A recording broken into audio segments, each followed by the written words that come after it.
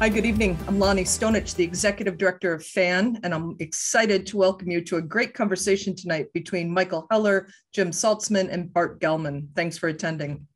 FAN's a nonprofit organization that presents a high-quality speaker series offered free to the public on a wide variety of topics, including human development, mental health, education, and social justice, among others. We have over 175 videos of past events archived on our website and our YouTube channel, so please be sure to explore. And now for introductions.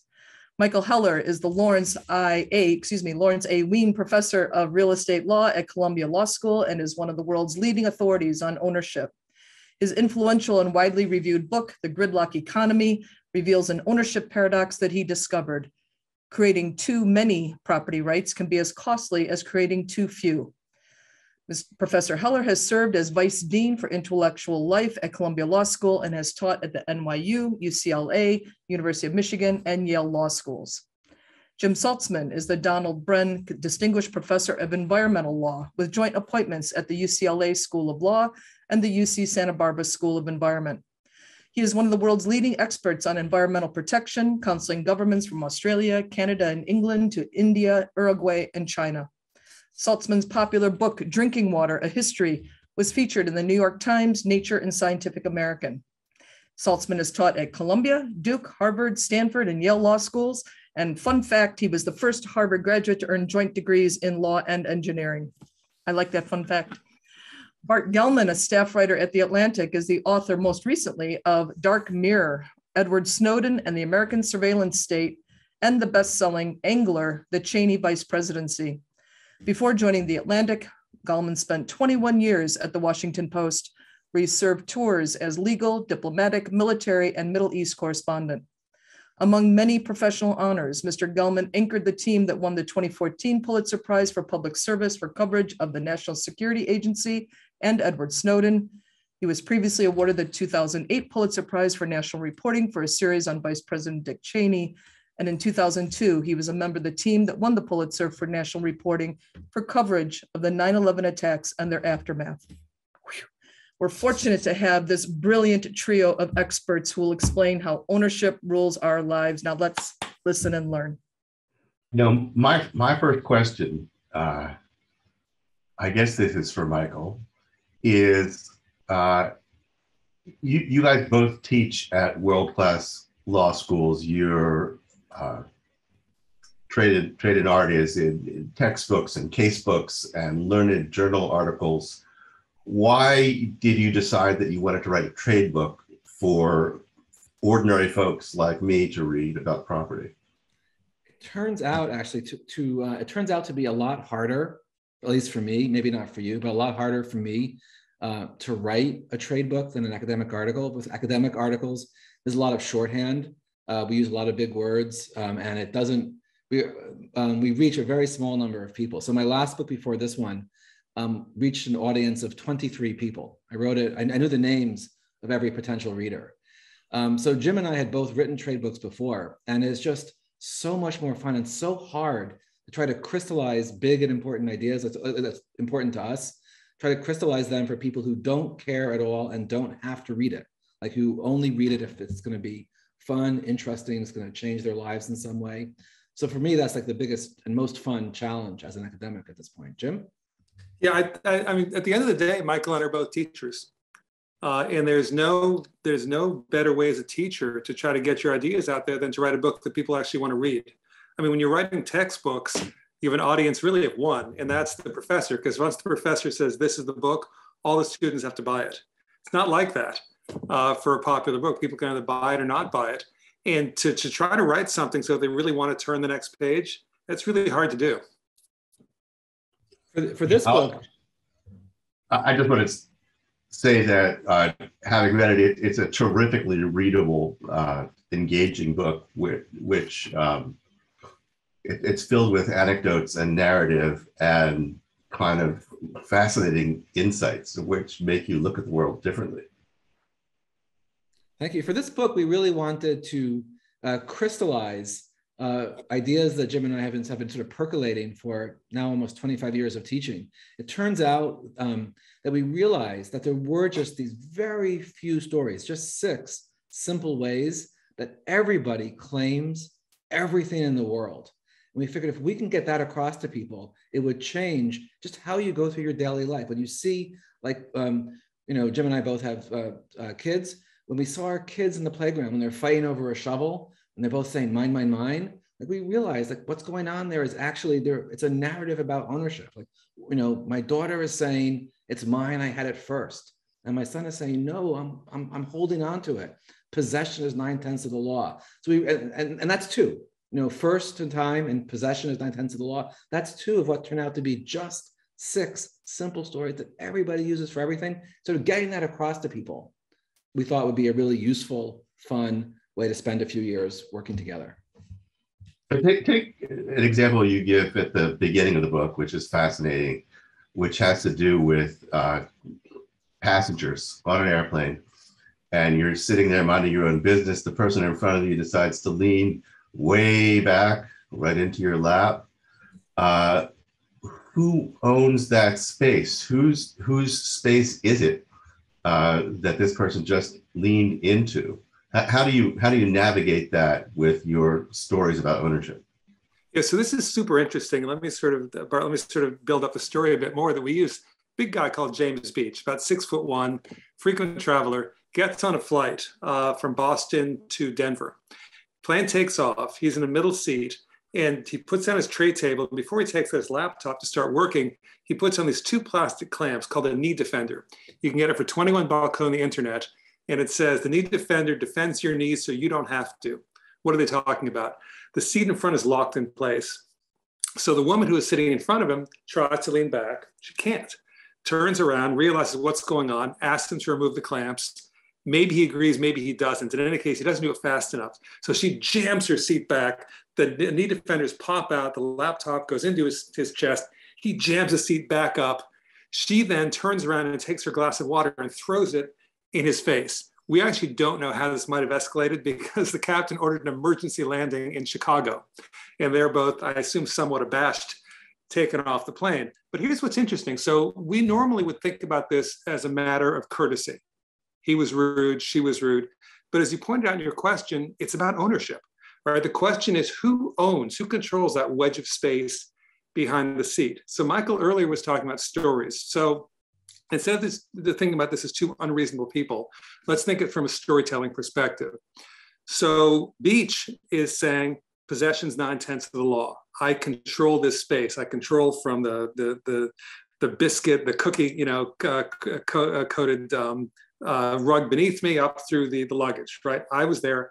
I'm holding on to it. If you back into that, you're trespassing. She says, no, I've got this button on my arm control. This allows me to go back.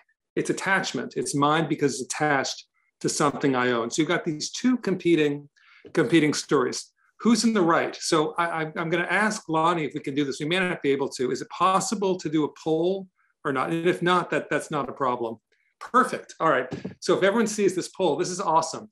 So just answer this. Do you think it's okay if on a crowded flight, if someone reclines into your seat or not? I'm sorry, this is done differently. You're in front. If you can recline, you should do it.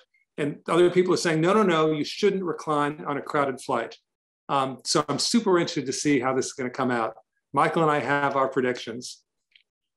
And Lonnie, once you've got a fair number of votes, if you can tell us. Well, I'll let you know once it stabilizes. Okay. Well, as long as the numbers are roughly holding, it doesn't matter.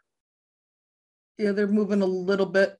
Okay, I'm going to end it here. Okay, everybody, time's up. You ready? Yep.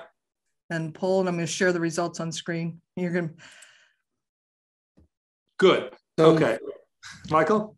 Well, here's the thing. The results in this crowd are 60% don't do it, 40% do.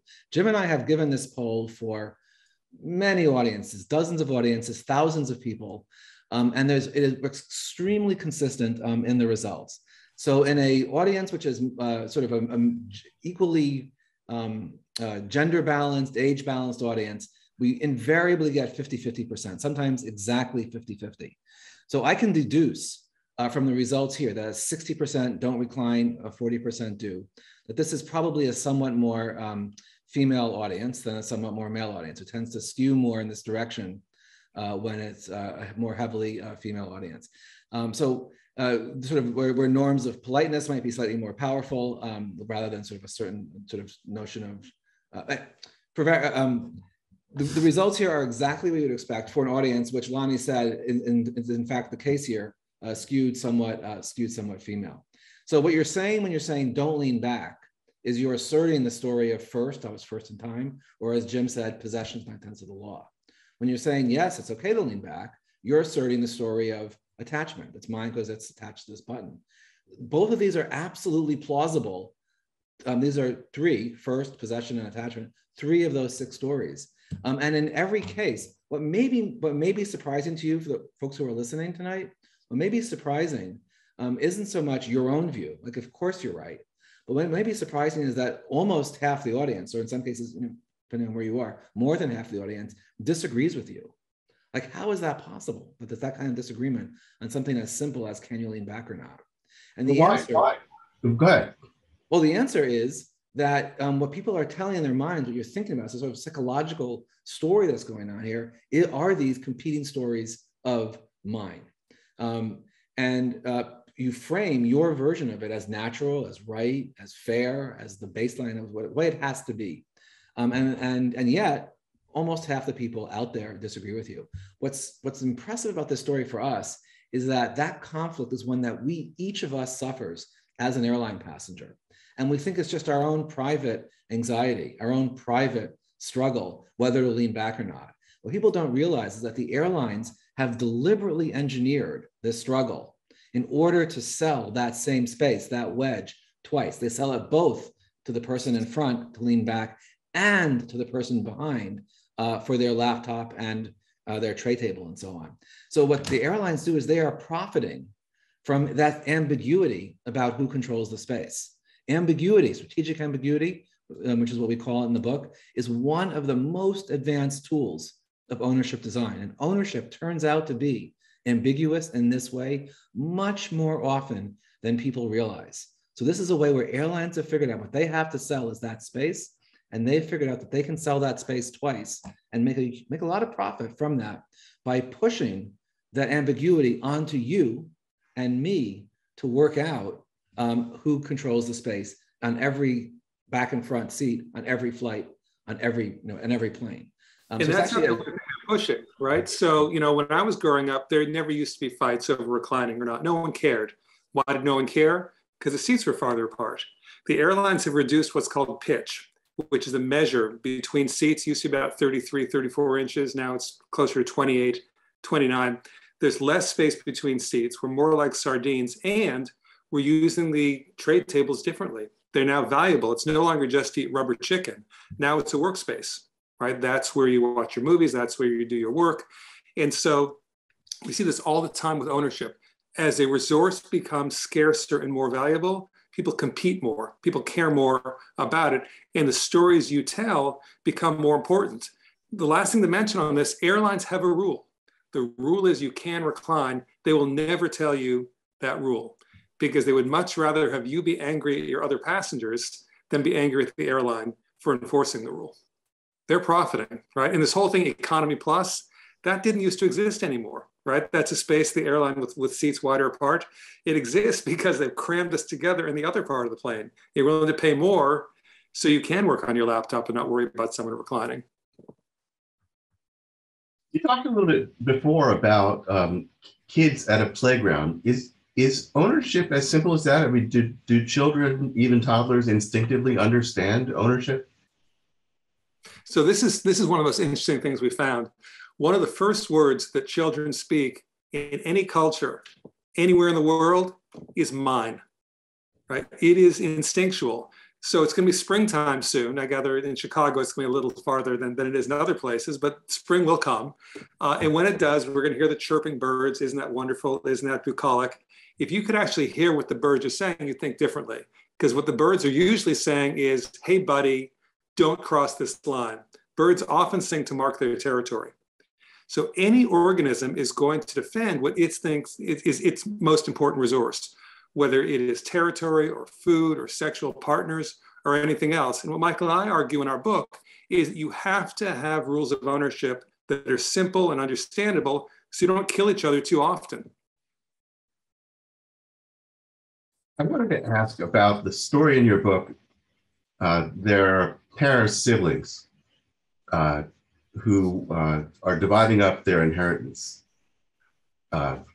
Parents have passed away, and one of the things they have to split up, they have to decide what to do with, is, am I getting this right? It was a rocking chair. Yeah. Tell us that story. Well, the dad passes away and leaves Arthur and Mildred the rocking chair. Oh, the chair that they rocked in as kids. It doesn't have any monetary value, but it means a lot to these two kids. Arthur just takes it out of his dad's house. Mildred says, hey, we have to share this. And Arthur says no, and she sues him. So this is a very American story. But the thing is, there's no actual law for who gets a rocking chair, who gets an item like that when someone passes away and leaves it to the kids. What does that mean? So the judge has to just make it up. And this is something that I ask my students every year is, there is no actual law. It was a case the judge had to make a decision. Like, what should you do? What should be the story of mine in a context where you have to make a choice? And there's a lot of choices. What are the possibilities here? Well, it turns out there's many. So one possibility is flipping a coin, which it turns out is the one thing a judge can't do. If a judge flips a coin, they get reversed. You can't, as a judge, just rule based on chance. You have to give a reason. You could have an auction, whichever kid pays the most for it. There's no third party that would buy it. That's not worth, the chair wasn't worth anything. You could auction it. But that isn't really very satisfying because it sort of substitutes money in what's really a personal family kind of context. You could burn the chair, sort of the Solomonic solution, which would tell people, don't waste the court's time. You guys are siblings, work it out. You could have it awarded to the one who's first, but that isn't particularly appealing either. Arthur was first to grab it. Mildred was first to sue. You can make them shift it back and forth every year or every day, but shifting it back and forth, that's very expensive. They don't live near each other. They get into fights over who repairs the chair when it gets a little bit broken. It rewards the kid who has more, time to waste than the kid who has more money. But here's the point about that story, which is for the rocking chair, there's no correct answer. There's no legal answer. Our law students often think that there's a legal answer to everything. And one of the hardest things to get across to young lawyers is that law is massively overrated.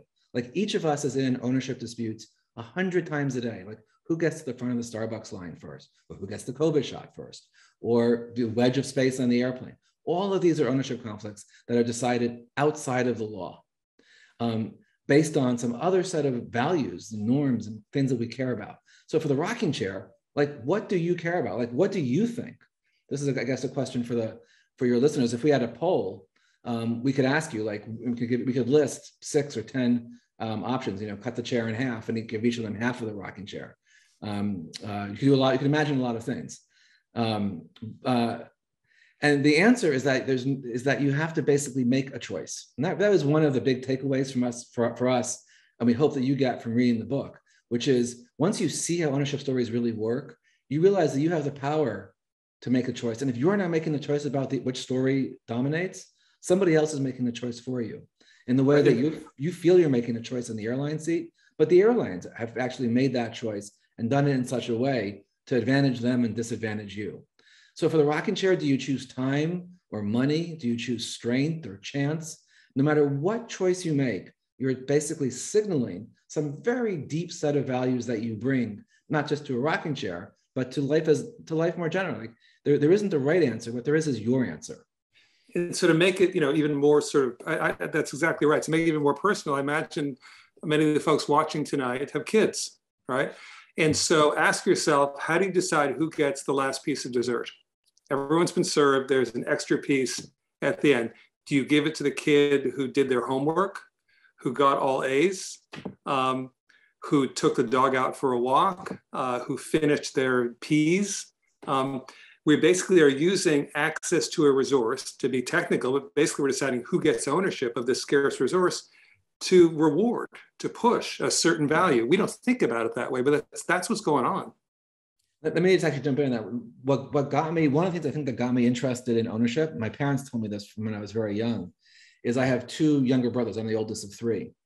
And we used to, my brothers and I were like the consistent thing that would happen is we would fight over who got the biggest piece of pie or whatever the dessert was that night.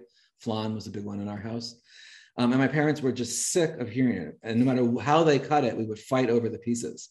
And they came up with a genius ownership strategy, which I still remember now, almost 55 years later, which is they had me actually, as the oldest, I would cut the pie into 3 pieces, but I chose last.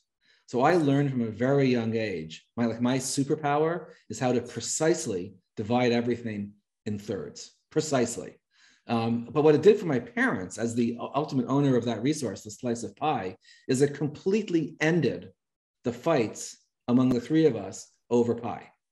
They just offload, it's basically the same way the airlines offload the seat conflict onto you, your story of first versus attachment, or possession versus attachment. My parents offloaded the pie conflict onto me and my brothers, and it just ended the dispute. We've been talking about chairs. There's another chair in the book, and it works differently in different cities, which I found absolutely fascinating. It has to do with a parking place. I'll let you guys set it up. Tell me the chair and the parking place. This is a Chicago story. Jim? Yeah, I gather that there are a lot of folks who are watching from Chicago, or at least from the Great North, if not just Chicago. So look, and I grew up in Boston, so I know whereof I speak. So after a big snowstorm, you look outside and there are these sort of suggestive lumps of snow where your car used to be. So you go out there, spend a lot of time digging out your car, you pull out to go to work, and as you pull out, you think, this is not good, right? And why is this not good?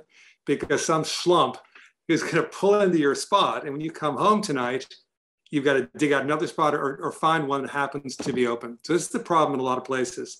In some cities, Pittsburgh is a great example of this, South Boston, another example. They have a tradition called parking chairs. And basically, once you dig out your spot, you put a chair, you can put a traffic cone. People have been known to put boxes of Fruit Loops into the parking spot, and it works. People will not take that parking spot. And there are a few things that are really interesting about this. So one of them is that, so this is the rule in Philadelphia, it's the rule in Pittsburgh. If you try that in New York City, where both of you live, when you come back, not only will the parking space be gone, but the chair will be gone as well. New Yorkers give no respect to the parking chair. And what this suggests is that ownership speaks in dialects, informal ownership. Some people respect, some people don't respect the chair. So that's a really interesting aspect of it. Second thing that's really interesting is, when does this break down? So it used to be the practice in South Boston. South Boston started gentrifying, right? So South Boston is not the South End. This is the area traditionally strongly Irish. This is where Whitey Bulger and the Winter Hill Gang were, for those of you who are into those movies. And it started gentrifying. People came in who didn't know the tradition and didn't respect the tradition, and they started taking the spaces. And there was violence. Tires were slashed, cars were keyed. The mayor came in and said, okay, you can do it for 3 days. But that's not really working that well right now either. And it's a great example of how basically there's this, when you're making symbolic possession, right? We can't put our arms around everything that we own. So at a crowded movie theater, you put a jacket on a seat. Most people respect that, but you don't own the seat. You can't take it all. What if you put, in a graduation or a concert, you put 10 programs across the row? People come in, do they respect that? Do they not respect that? There's this sort of silent communication that takes place, and it's all the language of ownership. It's just like we're fish that are swimming, but don't realize we're swimming in water. We are swimming in the waters of ownership, and these sort of signals of possession, sometimes we recognize them, sometimes we don't, sometimes we respect them, sometimes we don't. Michael, anything you want to add? Well, Chicago is just such a great city for this story, because it is so different from the rest of the country. In Chicago, you guys call it dibs. The mayor, Richard Daley, your beloved former mayor, once said, if someone spends all that time digging out a spot, do not drive into that spot. Like that is totally against the law. Like the law, you do not own your parking spot. But in Chicago, people, from the mayor on down, do not mess with dibs. That is like as powerful an illustration as there is of the role that ownership stories play in our lives. It is not the law, and it is something you do not mess with, a spot that somebody else has signaled possession of through dibs. And adding on to the sort of the stories that we've been telling, so we've been said, what are the 6 stories? First come, first serve, first in time, I got it first. Possession's 9 cents of the law, I'm holding on to it. Attachment, it's attached to something I own. The parking spot is labor. I own it because I worked for it. I dug out the spot, therefore I have a better claim of possession to it than anyone else. That's 4 of the 6. We'll get the rest of them by the time the hour ends. I see actually a question in the Q&A. Let me just mention the other 2, maybe so we can have them on the table and maybe we can ask stories about them. So we've mentioned first in possession and attachment, the button, and labor. I worked for it, so it's mine. The other 2 are it's mine because I own myself. Should I be able to sell my kidney or my blood or gestate a baby for somebody else, my womb? And that's the 5th, has to do with self-ownership. And the last one is family ownership. It's mine because I'm part of the family. And we have very different rules in this country about who owns what around family ownership. And that's it. All claims to ownership, but everyone claims everything through one of those 6 stories. You have a story in the book about a baseball. It's a baseball hit by Barry Bonds. What happened to that ball? And how's that fall in with your theories of property? So let me take you back to the summer of 1998, right? And again, there are a lot of Chicagoans there. Sammy Sosa, the great Sammy Sosa, is in a neck-and-neck battle with the evil Mark McGwire and Barry Bonds, right? They're all sort of hitting home runs. Bonds is going for the single record for the home runs in a season. And his last game is at Pactel Park in San Francisco. And there's a guy who has studied basically where Bonds' baseballs actually landed in Pactel Stadium. He goes there on the last day. He's bought a particular seat in the bleachers. He brings a baseball glove. The ball is pitched to Bonds, swings, cracks. The ball goes shooting out of the stadium right to where this guy is standing. Comes down, the ball goes into his glove, and just as it hits his glove, he is mobbed by all of the other folks who want a piece of the action. The ball is dislodged from his glove, rolls around, and this poor schlub who just come to the game, a guy called Hayashi, just literally just picks up the ball.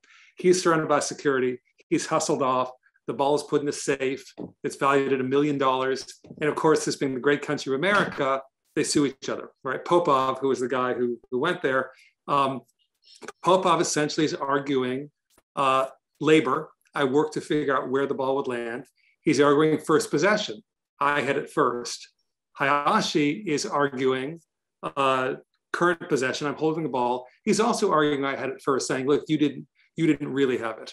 And so this goes to the judge, and it's a wonderful decision to read because the judge goes through all these different stories about who should own it. So actually, Bart, let me turn it on you. If you were the judge, how would you do justice in this case? Would you give it to Popov, give it to Hayashi, some other clever result? My intuition is that Hayashi gets it. Because whoever ends up with it because Popov didn't really have it. Right. So and what you say is actually I told my students about this, and students who are baseball fans pretty much say the custom of the stands is what should govern, and the custom of the stands is whoever holds the ball up that shows it to the jumbotron.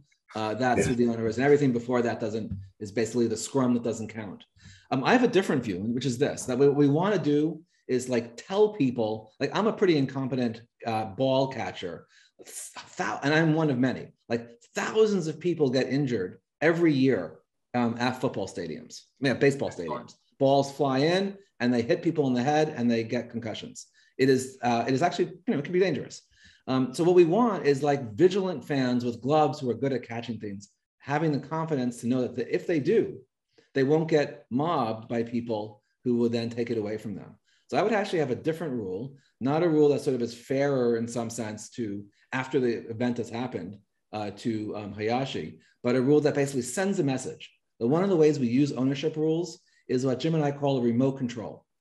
The ownership rules all work to tell you to do what somebody else basically wants. So in this case, I want a rule that says Hayashi gets an unimpeded chance to catch the ball, like pass interference in football. The receiver gets a chance.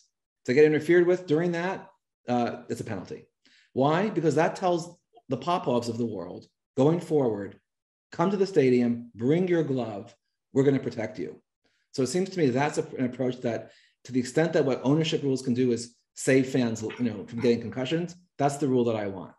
What the judge did in this case, he just split, he did the, cut the ball in half. They each get half of the auction price of the ball. Not my preferred solution. But the thing that's so wonderful about this story is it shows there's no right answer, right? You've got a point, Bart. Michael has a point. The judge has a point. Someone's got to decide. And each rule we have for who gets what, it pushes a certain value to the front and it pulls others back. So if you're thinking about social utility or civic virtue, how would you analyze the question of paying someone to stand in line for you, right? I mean, it used to be that back in the old days when we had in-person oral arguments that to get into a Supreme Court oral argument, you had to stand in line. Or if you want free tickets for Shakespeare in the Park in New York City, people start lining up for that before dawn. What if I pay someone to stand in line for me? How do you look at that? Jim and I write in the book about this incredible phenomena that happens at the Supreme Court. The Supreme Court is actually, for those of you who visit Washington, it is the best free show in Washington, D.C. Like the tickets to the Supreme Court, you walk in for free. And you sit just steps from the justices, and you get to hear like some of the best advocates in the country arguing right in front of you, with the 9 justices sitting right there.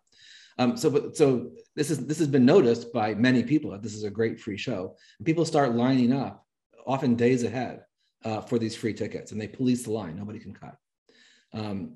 What several companies in DC realized is that there was a market for people who had a lot more money than time. And then what these companies do is they hire homeless people to stand in line for days. And when the line starts moving into the court, all these bedraggled people at the very front step out of line, and the person in a gray suit and briefcase steps in and goes into the courtroom. And it turns out those people who are stepping in have paid thousands, sometimes $5,000 or $10,000 for access to the courtroom for that free ticket. So what you have in DC there is an intermediary who's figured out how to turn time into money, how to basically redesign first come, first served. And we're seeing this not just at the Supreme Court, but all across the economy. When you go to get tickets for Hamilton on Broadway, or when you go tickets for the free concert in the park, for new Apple iPhones, for Supreme sneakers, whatever you see a line of people today, for the DMV, today, there's likely to be someone who's being paid to wait there. So what we're finding more and more is that the ownership story of first come, first served is being turned upside down by savvy entrepreneurs. The real rule today in sector after sector of the economy is first come, last served. And this is happening very quietly. You don't announce that you've created this, that the person in front of you doesn't say, hey, I'm being paid to wait here. But something to think about it next time you're in line is this the way we want our democracy to work? The people who get to hear the Supreme Court arguments. Similarly, for people who get to go to congressional hearings. Congressional hearings today largely are paid line standers are the ones who are selling the access to who gets in. And Jim, do you want to talk a little bit about Disney as an example, like the master of first come, last served? Yeah, but before I get to Disney, just on the example you gave, I mean, what's interesting to us is we talk to a lot of people about this. There are plenty of folks who say there's nothing wrong with this. In fact, this is capitalism at its best. It is creating jobs for the homeless where there were none before. This is an asset, a resource, and we're basically finding a way to make money by getting access to the resource. And other people say it's, as Bart said, this is just feels wrong. All right, this feels anti-democratic.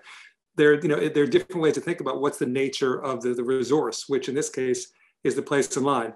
So take Disney, as Michael suggested. So Disney bills itself as the happiest place on earth, the most magical place on earth, #1 honeymoon location in the entire United States. You know when it's not the happiest place on earth? It's when you're waiting 3 freaking hours to get onto Space Mountain. That is when it is not the happiest place on earth. Because Disney used to operate first come, first serve. They realized they had a problem, which is they had a lot of unhappy customers who didn't want to wait in line for hours, 1. 2, there are a lot of people who are waiting in line and not buying giant turkey thighs or drumsticks or Mickey Mouse ears or anything. They weren't basically moving the merch. So they came up with something called the Fast Pass. And the Fast Pass essentially is a ticket you get when you get to the ride. And it says, if you come back within this 30-minute period, 2 to 3 hours from now, whenever it is, you can go to a separate line, essentially go straight in. And that was very successful. It basically buffered the lines, much shorter line waiting. People were out buying things and such. But Disney realized that they actually could even make the next step, which was to say, well, at the time, the Fast Pass was free. They said, let's have a super duper Fast Pass. We'll call it the VIP Pass. And for anywhere from $3,000 to $5,000 per day, your family can get on every ride immediately, no waiting. If you want to ride Splash Mountain 10 times in a row, knock yourself out. But Disney has a problem, which is that people waiting in line don't want to see this. And so there's a special line, oftentimes at the back of the ride, for these VIP folks. So what you've got is this notion of first come, first serve that's subverted because Disney sees that there's money on the table. Shortly after we published our book in March of last year, Disney replaced the Fast Pass with the Lightning Lane. The Lightning Lane is the same as the Fast Pass, but you have to pay for it. So Disney realized there was still a little money left on the table, and they took that as well. But I don't want to give the sense that this is all sort of subverting lines. So one last example, the fast lane on the highway, right? That's first come, first serve also. In many cities, not during rush hour. During rush hour, it's reserved to carpool lanes, HOV, high occupancy vehicles. That's using the remote control of ownership to say, to get access to this place in line, to the fast lane, you've got a carpool. So we're going to bring cars off of the road. We're going to improve air quality, which is a good thing. But governments don't like to leave money on the table either. And so what many cities have done is they've charged you during rush hour to get access to that lane. It's called congestion pricing. In DC, it can be up to $35 or $40 during rush hour to get into the fast lane, to get from Northern Virginia into DC. Wow. You got to be in a big hurry if you're going to do that every day.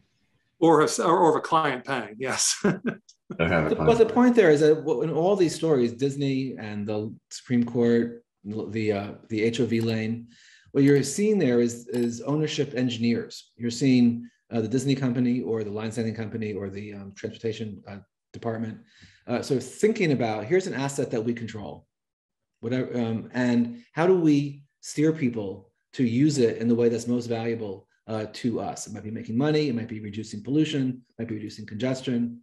But all of that doesn't happen. People think, oh, ownership is just this natural phenomena out there. It's mine or it's not mine. But that's not the way ownership works. Ownership is always these 6 competing stories. And the people who understand how those stories work actually can steer you to do what they want, to carpool or to pay for a fast pass or a VIP pass or for a ticket to the Supreme Court. So you can take a story like first come, first serve and figure out how to profit by making it first come, last serve. That can actually be a major business opportunity. Jim and I have written an article in the Harvard Business Review, sort of showing for entrepreneurs how entrepreneurs use these stories to basically power a lot of cutting edge companies from Tesla to Disney to HBO. There are a lot of things in a modern economy that we think we're buying, but we don't actually own. We can put it in a shopping cart on the screen and click, and say buy, but at the end of the transaction, we don't own it. Why does it work like that? And where does it work like that?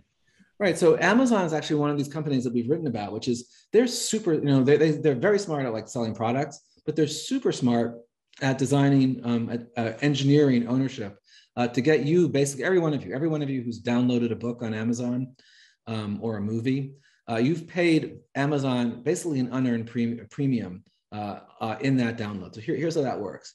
When you buy that book, you put it into that little shopping cart, which looks like a shopping cart, and you click buy now. Amazon engineers its online experience to mimic as much as possible the experience you have of buying things in the physical world. And in the physical world, when you have a book, you say possession is 9/10 of the law. It's mine. Amazon can and has deleted books right off of people's Kindles. Apple has deleted movies right out of their iTunes accounts. It turns out that online, you own something much different and less than you believe that you own. And that difference between what you believe that you own and what you actually own is where Amazon makes this unearned profit. Turns out when you poll people, about 85%, almost everybody believes that buying a book online is the same as owning the hard copy. But Amazon can't like walk into your house and take that hard copy off the shelf. They can and do delete every now and then that book off of your device. This is one of the sort of examples of the difference between physical ownership, which people have a very deep, powerful, instinctive attachment to, and intellectual property ownership. People think they understand, but they actually have a different and much less connection to. Actually, if you follow kids on a playground, if you hear them shouting, "It's mine, it's mine, it's mine," and you go and check, what is it that they're shouting mine about? It's about a shovel or some food or the swing. It's never about a joke or a story. That joke was mine. That story is mine. You're not crediting me for my story. That doesn't happen on the playground. Kids have a powerful intuition about physical stuff and a different space in the brain, a different sort of instinctive understanding about intellectual property. And Amazon is like geared up to take advantage of that gap. I mean, this is really fundamental, Bart. I mean, we as a species have basically evolved with a sense that we own something, quite literally something. And we're now moving in the 21st century where we own less and less things and more access to streaming ones and zeros. So take this, right? This is my iPhone. What is it really? What I really own? I own a plastic brick. What makes the iPhone valuable? The operating system. I don't own that. What makes it important to me? All of my photos and emails and everything else, that actually doesn't belong to me either. Right? In terms of what I physically own, it's not even a doorstop, right? It's too small for a doorstop.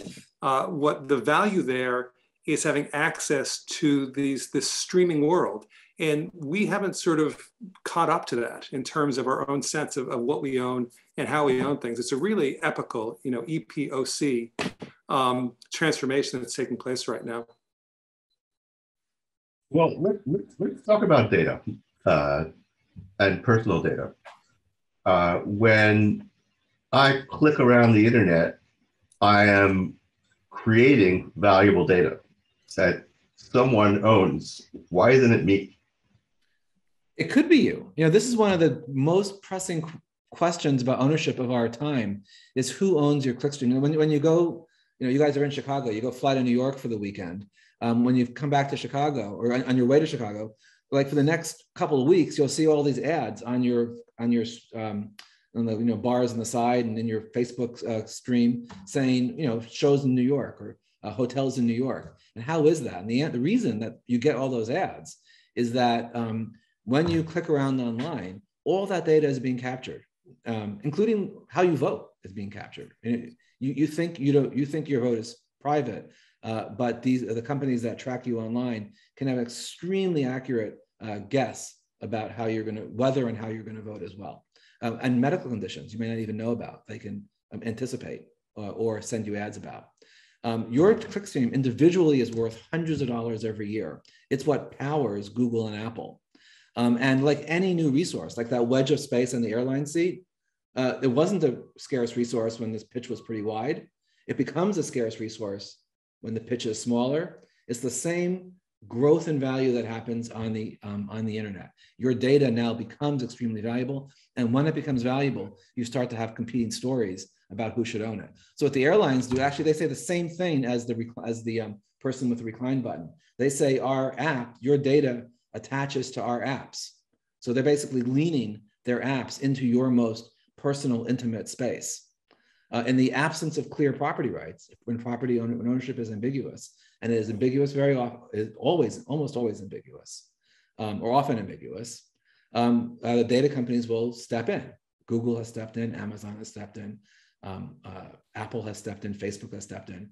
All of them saying this attaches to our product, our apps. So here's what you can do though. You can push back. Right? It doesn't have to be that way. This is actually a question that's very much up for grabs now. You can say the data is mine, self-ownership, or I was first. For data ownership, it's very hard to do that individually, but this is a sort of knowledge, I hope, that can empower you as listeners and as readers to begin to pressure representatives to act as citizens rather than as consumers, to change the way, to be alert to the way that data companies are taking advantage of what could be very well your data. And there's a subtler aspect of this as well that I want to sort of share. This is a well-educated audience. I mean, clickstreams are normally described as a privacy issue. They don't have a right to sort of have information, to have access to my information. That's a binary, either they get access or they don't get access. If you think about this in terms of ownership, what you can say is, okay, you can use my clickstream, but it's mine, so pay me for it. And that could be worked out, right?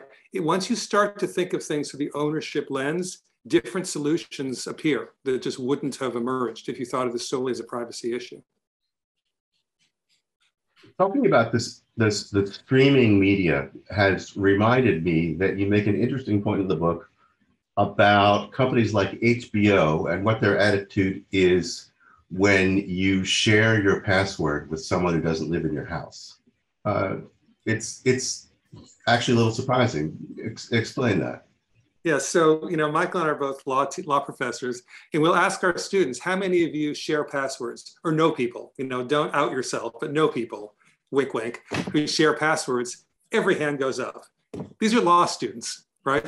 This is clearly illegal. It clearly is against the terms in their contract, and yet everyone does it. Here's what's so fascinating. HBO obviously knows they're doing this. HBO thinks this is great. In fact, the former head of HBO, a guy called Richard Plepler, said, we are creating video addicts, right? They know what you're doing. They could shut down the sharing immediately. It's what basically happened with record companies and Napster about 15 years earlier. Why aren't they? Because they're trying to build a fan base. Everyone knows this is not exactly kosher.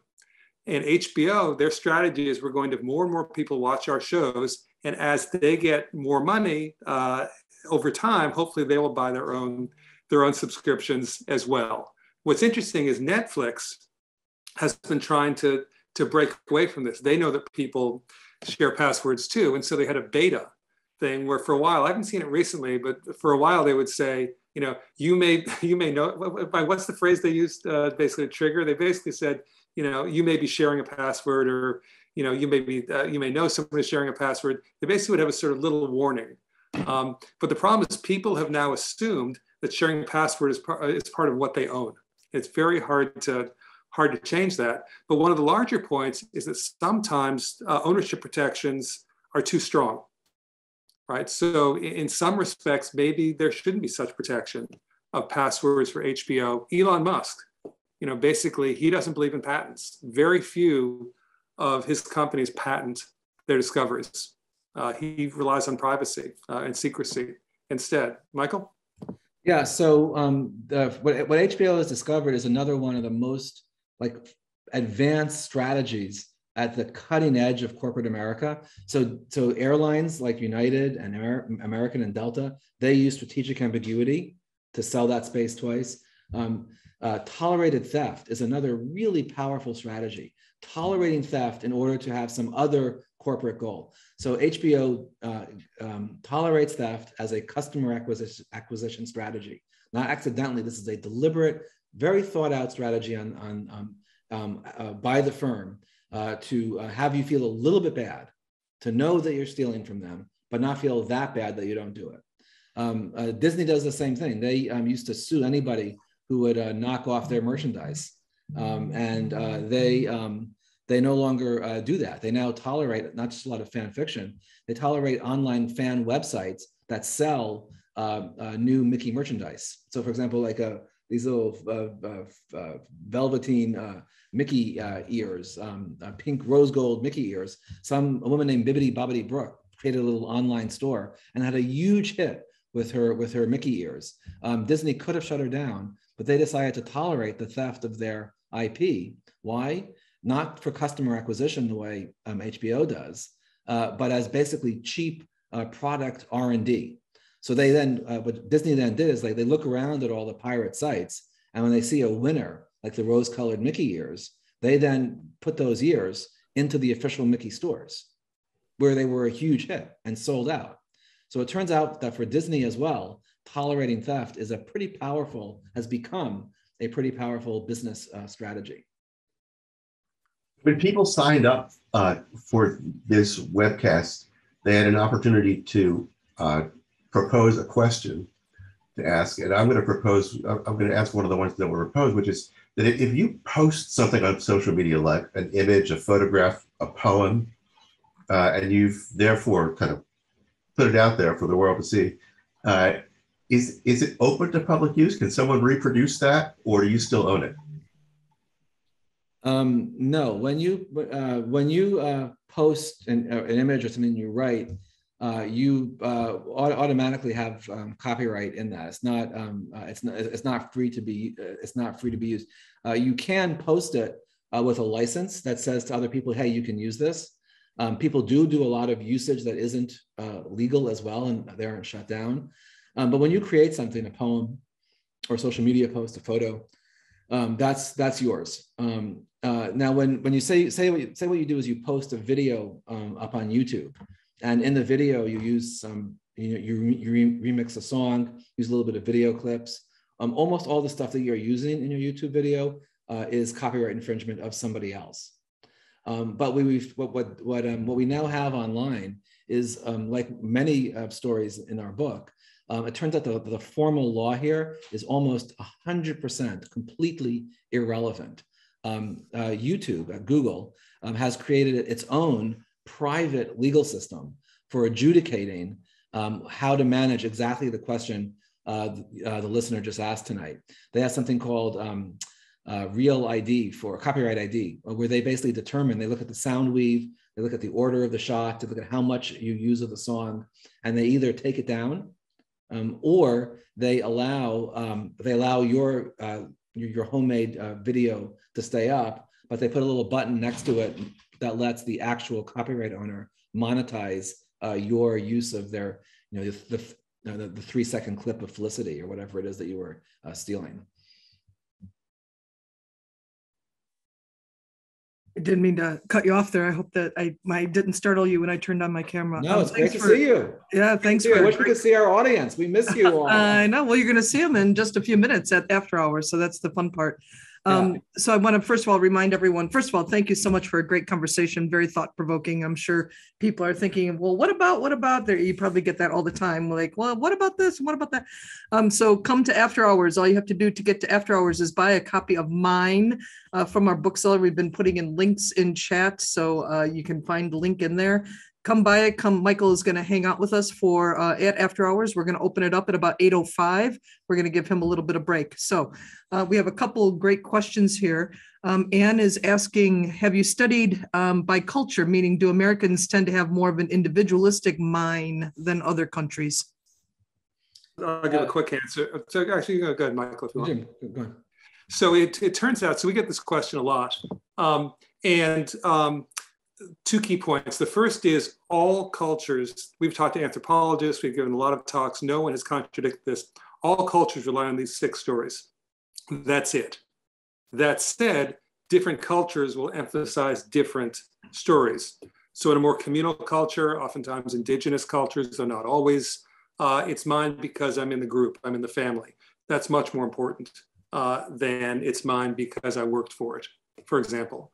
And so we're all humans reading from the same storybook. We just are emphasizing different stories. Did you want to add anything, Michael, or no? No, You're good. Okay, good. Robin wants to know, in the 6 principles of ownership, where do the concepts of need or deserve fit in? In the question about dessert or the rocking chair, those concepts come to mind. Where do our subjective feelings of ownership come into play? Well, that's a great question. And need tends, need is, as in terms of answering this for ourselves, as a parent for the rocking chair, need may very well be the principle that is ultimately the principle that's the most important one to us. The most important principle to us as individuals often is not at all legible in the law. So in the world of law as well, you don't actually see need typically as one of those stories. I worked for many years in the socialist and post-socialist economy world, where at least ostensibly need drove who had access to resources. But part of the reason those countries, the systems collapsed in Russia and Eastern Europe in the late 80s, was that it turned out that sort of implementing a system based on need turned out to be very hard to do. And what people fell back on ultimately in those systems was one of the 6 stories that we talk about in the book, that operationalizing, making need the basis for allocating resources turns out to be pretty hard to do. I want to, let's see, we're at 7:58. We have 2 minutes. Jolene is asking, I'm curious if you know of the documentary Finders Keepers, a bizarre example of ownership. Quote, amputee John Wood finds himself in a stranger than fiction battle to reclaim his mummified leg from entrepreneur Shannon Wisnett, who found it in a grill that he bought at an auction. So here's the thing about ownership. Like, look at you guys smiling. I know it is like, I teach at a law school. I have colleagues, and the smart colleagues at the law school are the ones who teach constitutional law. Like, I've never understood constitutional, like, what are they actually fighting about? But ownership, like the amputated leg, the mummified leg, like that's the stuff I can connect to. The chair in the street in Chicago, like what's going to happen tomorrow after the snowstorm, that turns out to be a hidden and very intense ownership battle that you're having with your neighbors. Like that's what's cool about ownership. It's a very small number of stories. If you know those stories, you have a lot more power over the outcomes out in the world. Jim? Here are the stories, right? So basically, John Wood says self-ownership. It's my mummified leg, right? And Shannon Wisnett says current possession, finders keepers, go weep, you loser. And both stories are valid. How are we going to decide which one is more legitimate? That's the story of ownership. Oh my gosh. I want to ask you, and after hours, I'll find out a little bit more. I'm curious about a statement that you made, I think it was Michael, where you said, we were drawing a distinction between acting as a citizen versus acting as a consumer. And I'm kind of interested in teasing that out a little bit. So anyway, we are done for tonight. Mr. Gelman, thank you so much for your time. We do appreciate it. I know you're busy. Same thing with you, Professor Salzman. Good luck with your event right after this one.